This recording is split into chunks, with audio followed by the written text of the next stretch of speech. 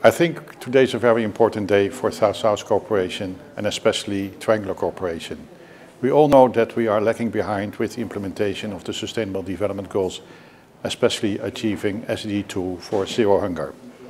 And we need action on the ground. And I have to congratulate China for championing South-South cooperation within FAO and within the UN system. And today, China, the Netherlands and FAO signed a triangular cooperation to get action done on the ground, especially for farmers in rural areas in Africa. We have to support them, especially in developing countries, to get access to funding, access to land and access to technology. And for that we need triangular cooperation.